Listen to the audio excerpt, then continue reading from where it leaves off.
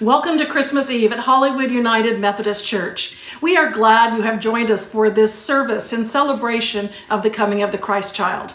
In just a moment, you will hear from our retired bishop, Mary Ann Swenson, and her husband, Jeff, and then we will descend into darkness, waiting for the light to appear. Come and let us adore him.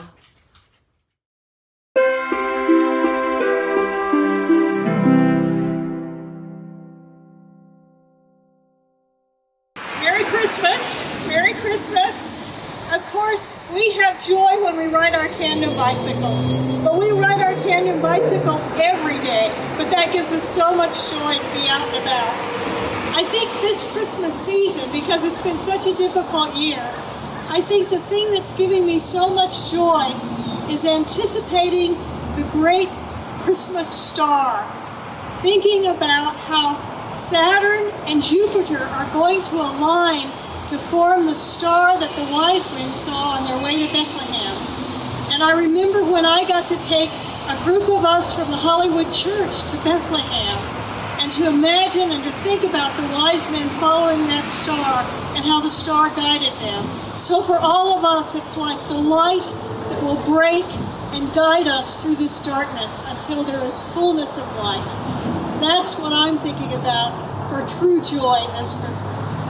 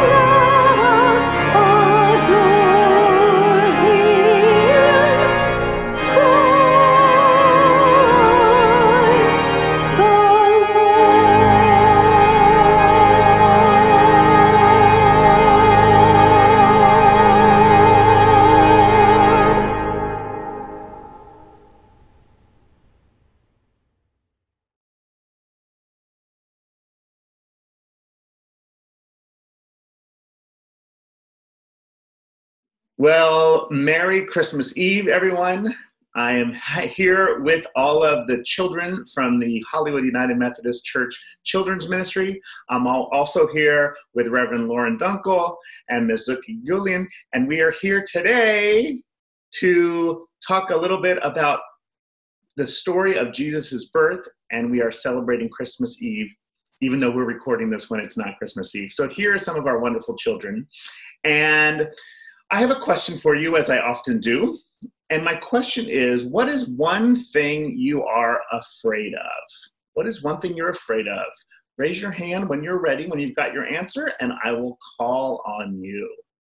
Think about what you're afraid of. Ooh, Oh, thankfully. All right, good. Here we go. Finally got some hands. We'll start with you, Alan. What are you afraid of? I'm usually afraid of like a shark. Sharks. Like a shark that has like a blood on them. Yeah, that can be very scary. Thank you, Alan. Sadie, what is something you're afraid of? Falling off of tall things. Mm-hmm. Falling off of tall things. That's great. Yes, that happens. Okay, Noah, what are you afraid of? Heights. Heights? It's like being really high? Yeah, that's kind of like Sadie's. I have that one too. Yeah. Maddie, what about you? Sometimes I'm afraid of glass because it could shatter. Oh, sure. Once a wine glass fell and I was bare feet. Yeah, so being afraid of dropping a glass or something like that. Absolutely. So I am going to ask you to let's all show when I say on the count of three, our afraid face. So if you're afraid of falling off of something, or you're afraid of heights, or you're afraid of glass, or whatever you're afraid of, I need to see your I'm afraid face. Okay, ready? 1, 2, 3.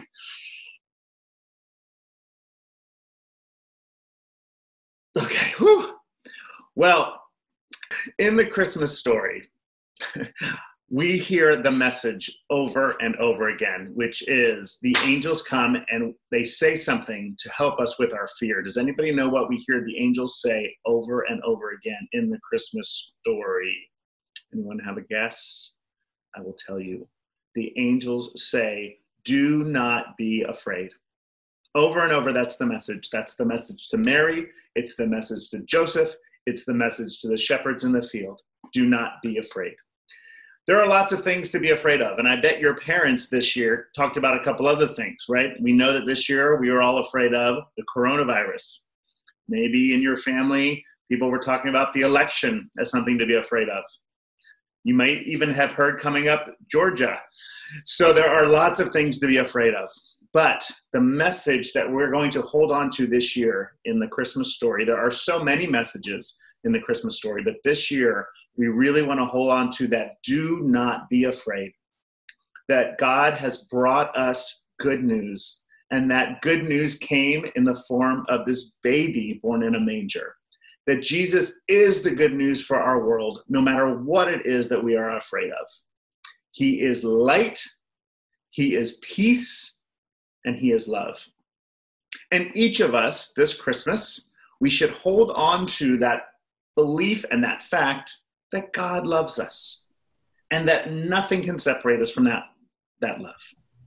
No heights, no broken glass, no coronavirus, no politics, nothing can separate us from that love. And we can hold on to that and be thankful for it. So now, on the count of three, I want to see your face knowing that God loves you. All right? 1, 2, 3.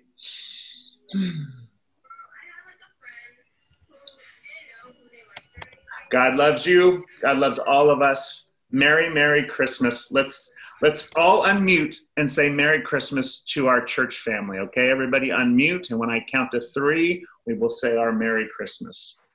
Here we go. 1, 2, 3. Merry Christmas. Merry Christmas.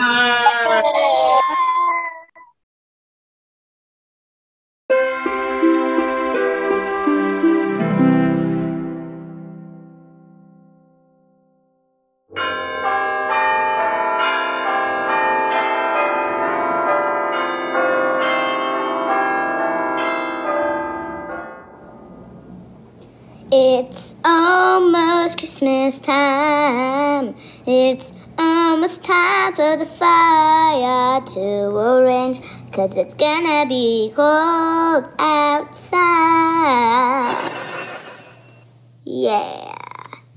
Merry Christmas from the Toast to Terra family. Christmas 2020, it couldn't have got here fast enough. But here we are, and think about it. The joy that we experienced in the past, the joy that we have found this year, but more importantly, the joy that we'll experience as we move forward into 2021. Merry Christmas, everyone. Merry Christmas to you, everyone. Make one person smile, just one stranger every day, and you make a huge difference in spreading joy in this world and making it a happier place. So from our family to all of your families, please enjoy this video on the celebration of joy.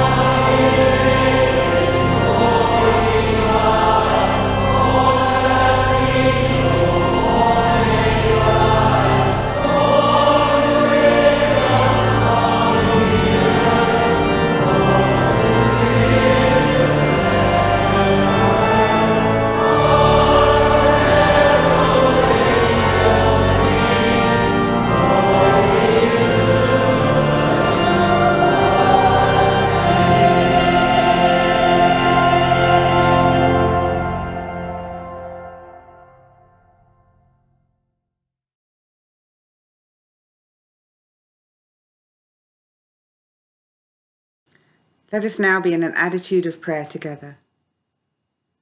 Gracious and loving Creator, we come to you on this special night to gather in worship and praise.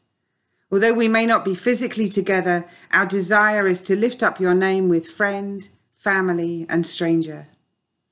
At the start of all times, you began your work of creation with the Word, and tonight we anticipate the birth of that Word made flesh. We join our voices together on this holiest of nights with the everlasting chorus in praise and gratitude. Glory to God in the highest. We are blessed with the knowledge that you love us so much that you became one of us, God with us. Tonight we bring to mind those stories which remind us of your constant and unchanging love, which assures us you never give up on your children. And yet, even as we celebrate that amazing love, we acknowledge there are many who are still waiting for you in their lives, and many whom we need to offer up to you. Those who do not have adequate food and shelter. The world which needs so badly peace and the end of violence. Those who are grieving. Those who are marginalized and oppressed. Those suffering from broken relationships.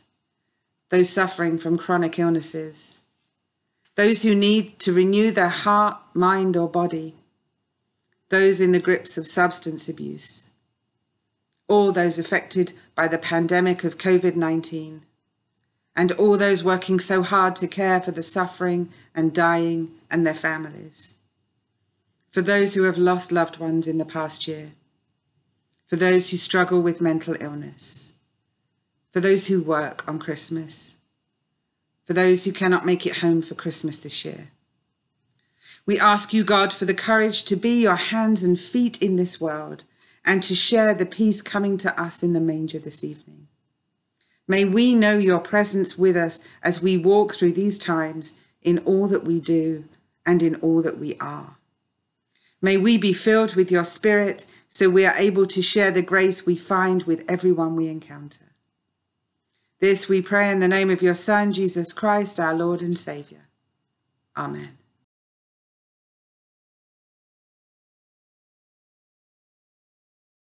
A reading from Isaiah. The people who walked in darkness have seen a great light. Those who lived in a land of deep darkness, on them light has shined. For a child has been born for us, a son given us. Authority rests upon his shoulders, and he is named Wonderful Counselor, Mighty God, Everlasting Father, and Prince of Peace. His authority shall grow continually, and there shall be endless peace for the throne of David and his kingdom. He will establish it and uphold it with justice and with righteousness from this time onward and forevermore. The zeal of the Lord of hosts will do this.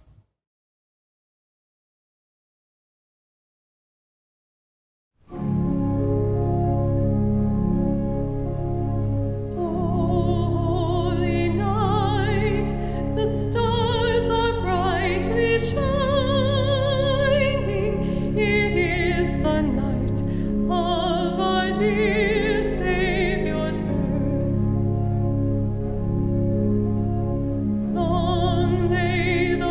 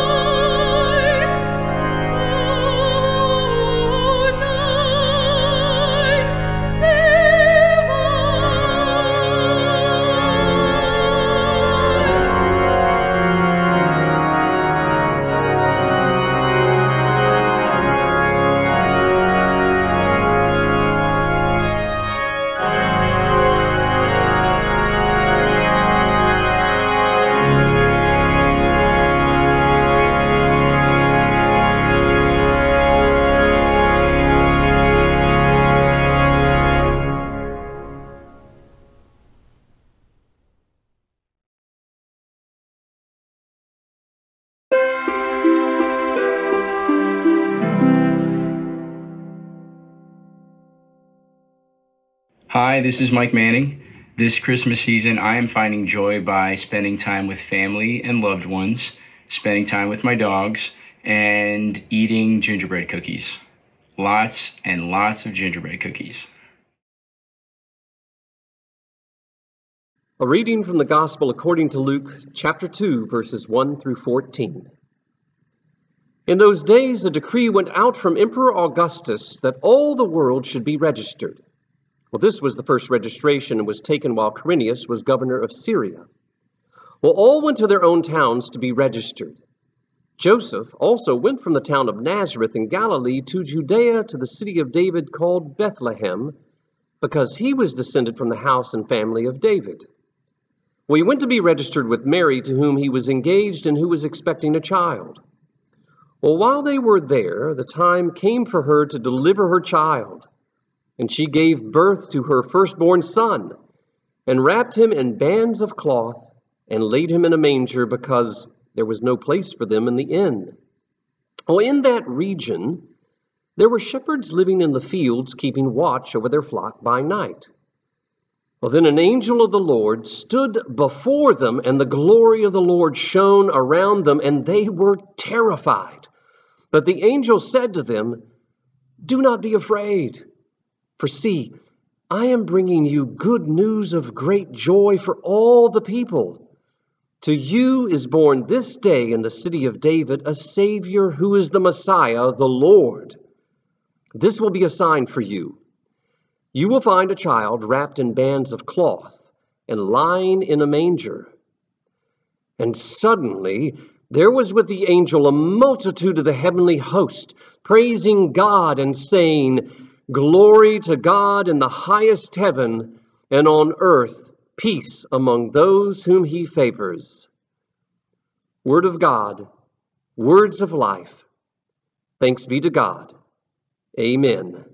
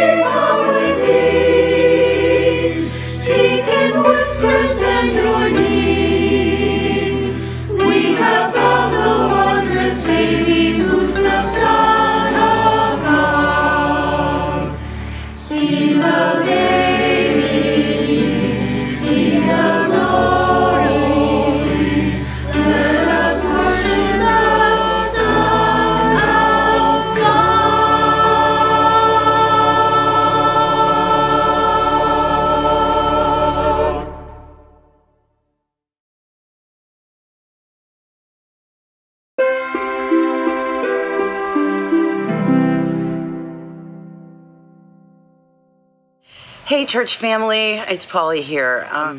really miss seeing everybody. It's been decades since I haven't spent Christmas with you guys. I'm really grateful for our ability and everyone behind the scenes that are making these videos for us so we can sort of be together. It's tough. It's so tough. Everything's so tough this year. And, you know, when I was asked about, like, finding joy, it's like, I think, you know, sometimes it's just as simple as looking around you and just finding things, little things, you know? It could be anything, your pet, your family, your friend, a good book, you know, anything. And also I've had so many conversations about how would we possibly be doing this if we weren't people of faith? I'm just so grateful to have that in my life, and that involves all of us, the beloved community, to be able to walk through these kind of tough times and be able to know that we have God at our side and we have our faith to lean on and our church family to lean on. We're very blessed, and that is something that I definitely find joy in. So God bless all of you, and happy holidays.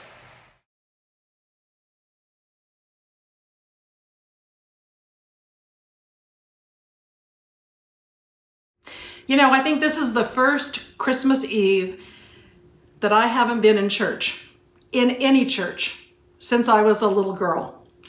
As Polly says, it's just tough that we can't be together, whether it's in church or together with our families. You know, we know that staying home and staying apart, it's the right thing to do. It's the loving thing to do to try and quash this pandemic, especially here in Los Angeles County. But let's name it. It's just tough. We miss this. We miss the crowd and the candles. We miss the music and the singing. We miss seeing our kids. And we miss our worship and arts team. So let's go back in time a few years to a time when our children told their own unique version of the Christmas story and the adults tried to act it out.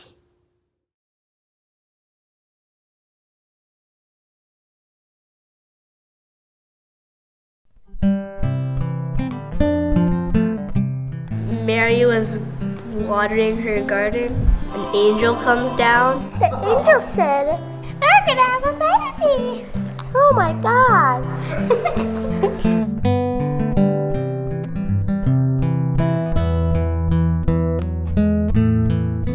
Joseph's like, "What? That's strange. I don't want to marry you. Good luck having your baby. Bye." "Oh, come on, I want you to marry me." And then maybe she's like, "Mary, I'm sorry, but I have to go." He has a dream of an angel coming down. I've been sent by God, and I'm here to tell you that you are having a baby. And you must name him Jesus or else. I didn't know you were pregnant. I told you. What? End of convo. I will stay with you because I need that baby to save the world. Okay, so where's the ring? She feels excited, Scared, anxious to know how the baby will be. They got to Bethlehem on donkey. Hey Mary, how are you doing? Scared. none of the houses would accept them. Can I have a room? There's no room, sorry. So they had to stay in a farm. Do you have a room? I have a barn in the back of my house. Sure. Bye. You're gonna have to sleep in a barn. What? Just like you said. You gotta be kidding. Shepherds are in the field watching their sheep, and then an angel comes down. There is a baby that is born. that will save the world. And then a bunch of other angels with instruments and sing a song like,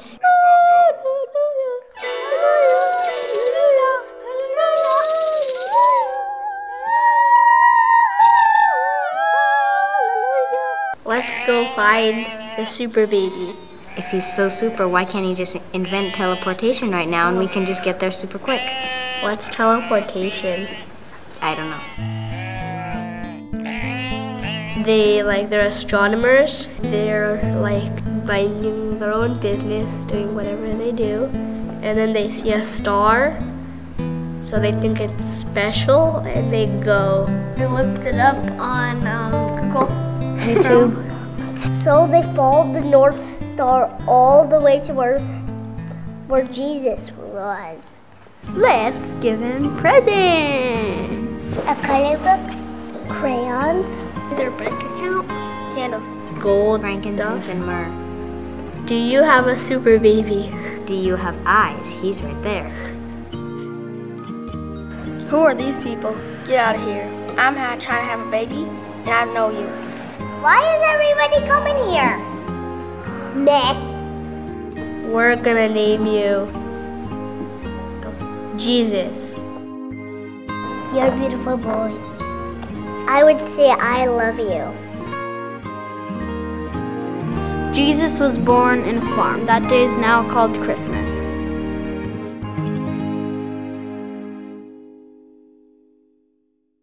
I think my favorite line is at the end when Mary says, "I'm trying to have a baby. What are all these people doing here?" Well, they were doing then what we are doing tonight, celebrating the birth of Emmanuel, God with us, of God's powerful love for each of us and for all of us. Hear the good news of this holy night. We might all be at home, but through the miracle of technology, we are able to be together virtually, our hearts joined to celebrate God's great love for all of us. God's good news for you and for me, for all the world, that is born this night in the city of Bethlehem, a Savior, Christ the Lord. And here's even more good news. Jesus, the Son of God, was not born majestically into wealth or power. Jesus was not born to affirm the status quo, but rather to dramatically transform us and our lives and our priorities. Jesus is born this night so that we will experience the power of Emmanuel, of God with us, of God born among us, of God loving us so powerfully and fully that God chose to be born in a smelly stable to a poor immigrant teenage mother and her confused, frightened fiancé on their long mandated journey to be counted in the Roman census. Tonight we rejoice because we know not only the baby Jesus, but the adult he grows up to be, the Jesus who teaches us how to live and love God and one another, a radical, life-changing Christ. The child born this night will grow up to be the Messiah, who will walk on water and feed 5,000 with just a few loaves of bread and some fish, who will heal people of their diseases and cast out demons, who will party at a wedding where he turns water into wine, who will weep bitterly when his best friend dies and then call him back to life, who will teach us to love our enemies and pray for those who persecute us, who will constantly challenge the political and religious authorities over issues of justice and righteousness, who loves us all without exception so very much that he endured death on a cross so that we might know beyond a shadow of a doubt that, in the words of the great Frederick Buechner, suffering and death will not have the last word. Only love will. This is the Christ who is born this night, the light of the world that the darkness can never overcome. Amen? Amen. Now tonight's sermon title, Hear the Angel Voices, is a line from the hymn, O Holy Night, which was sung a bit earlier so beautifully by Cheryl Johnson Hartwell. The story behind the song is lengthy and is intricate, but but it's worthy of attention, so I encourage you to spend some time in the 12 days of Christmas finding out more about it. But in a nutshell, O Holy Night was commissioned in the mid-1800s by a forgotten parish priest in France. It was written by a poet who would later split from the church. It was put to music by a Jewish composer, and then it was brought to Americans by an abolitionist Unitarian minister to spotlight the sinfulness of slavery, as well as to tell the story of the birth of a Savior. And now it's one of our most cherished Christmas carols. It speaks not only of the salvific nature of the Christ child, but also the need for us to be active participants in bringing forth the beloved community that Christ's birth proclaims. The preaching professor Thomas Long tells a great story about how we can be active participants. He tells of a Christmas pageant as a small church in which the part of the innkeeper at Bethlehem was played by a high school student. He was a quiet and polite boy, but the term awkward pretty much applied. His peers liked him well enough, but he was the sort of person who could be easily overlooked. Well, when the pageant was going on, when Joseph and Mary appeared at the inn, he stood awkwardly in the doorway, slumping a bit towards the couple as they made their request for lodging. He then dutifully recited his one line, "There is no room in the inn." But as Mary and Joseph turned and walked wearily toward the cattle stall where they would spend the night, the boy continued to watch them with his eyes filled with compassion. Suddenly responding to a grace, though not part of the script, filled the moment, he called out to them, startling himself, them, and the audience, and said, "Wait a minute, don't go. You can have my room." And that is why, Long says, when all is said and done, those Christmas pageants in church fellowship halls and basements and sanctuaries, and I personally would add, and videos, perhaps capture the Christmas story best. They are, like Luke's gospel, pictures of what happens to unremarkable people in a dark world when suddenly, and in ways they don't fully understand, the glory of the Lord shines down upon them. Like the characters in Luke, the players in these pageants do not pretend to express the light. They only try to reflect it. Well, beloved ones, that is our calling this Christmas, to reflect the light of Christ in this world, to have compassion and love for others so that the kingdom of God, the beloved community of Emmanuel, is realized. We need to reflect the light of Christ because we know that there is a powerful darkness at work in our world today, a darkness that prefers earthly powers and principalities instead of trusting in the Prince of Peace. It's a darkness that rejects concern for the common good and instead prioritizes individual gain. A darkness that calls for dehumanizing instead of welcoming the stranger in our midst. It's a darkness that casts aside truth in favor of conspiracy theories. A darkness that rejects integrity, morality, and ethics as important and necessary values for a civil society. It's a darkness that craves chaos and division and bids us deem those with whom we disagree not just unworthy, but evil. It's a darkness that exalts the worst of humanity, systemic racism and oppression, for political gain and power. But there's good news in Christmas, that God's promise of Emmanuel, of God with us. God comes to us so we can embrace and embody what the prophet Isaiah foretold. The people who walked in darkness have seen a great light. You see, the promise of God's love incarnated in the Christ child gives us hope for a new tomorrow, which will come when we open ourselves to hear again the angel voices. Do not be afraid, for see, I am bringing you good news of great joy for all the people. Do not be afraid. As Mr. Kevin told our kids earlier, that is the message that the angels told the shepherds, told Mary, told Joseph, and tells us this night. Do not be afraid. Hear the good news of great joy. Christ is born. But let us not just hear the angel voices. Let us be the angel voices proclaiming the good news of the Christ child in this broken and hurting world. Let us be the voice of hope for a world weary of the coronavirus pandemic.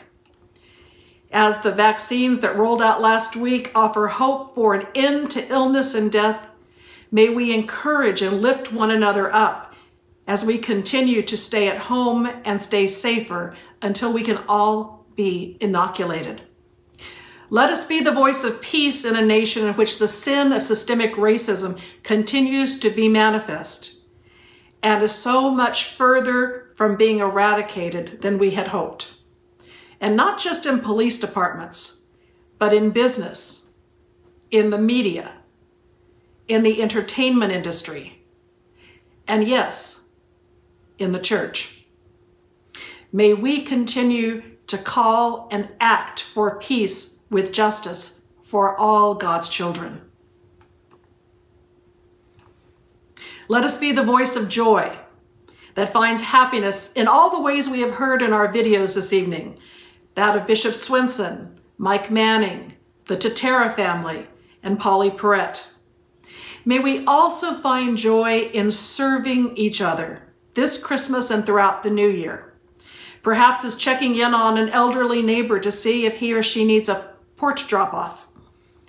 Perhaps it's volunteering with the Hollywood Food Coalition as they are currently occupying our main kitchen in Grant Hall to do redistribution of foodstuffs to about 49 nonprofits in the greater Los Angeles area, but concentrated in Hollywood. Perhaps it's advocating with our elected officials on behalf of our neighbors who call the streets home, who are in need of shelter and services on a daily basis. Let us be the voice of love that proclaims that all are welcome in this place. Virtual for now, but together soon, we hope. Our General Conference may or may not meet in 2021, which leaves the current General Church prohibition on LGBTQ ordination and marriage equality in effect. You know, we know there's going to be a future welcoming and affirming Methodist Church of some iteration. We know that. We don't know when it will be, but we know it's coming. But until that time, we know what we are going to do as Hollywood United Methodist Church. Our ministries of love are going to continue unabated. Nothing's going to change in that arena. Even though we're online, that's the only difference. But we will continue to welcome all persons into the membership and the leadership of our community of faith. I will continue to marry church members of the same gender in our sanctuary when it's safe to do so. The red ribbons on our tower, now in their 27th year, proclaim to all that we continue to be a beacon of hope and love in the heart of Hollywood, feeding the hungry, housing the homeless, and working for justice for all God's people. So as we draw to a close this evening and prepare to sing Silent Night together, hear again the angel voices. Do not be afraid. Do not be afraid to risk out in love. Do not be afraid to speak truth to power. Do not be afraid to take the vaccine. Do not be afraid to look for the next chapter in your life. Do not be afraid to be who you are and who God created you to be, a beloved child of God. Do not be afraid on this beautiful, holy night, because God is with us. Do not be afraid, for we will be together again one day. Merry Christmas.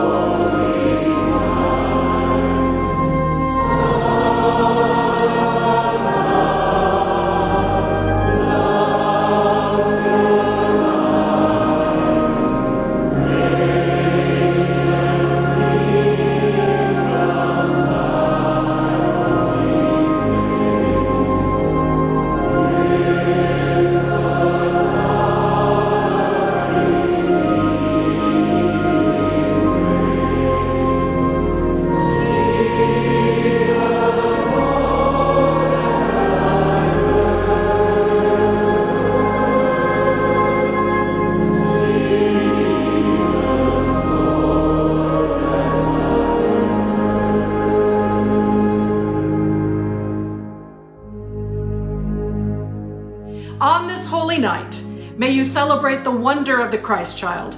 May you hear the angel voices.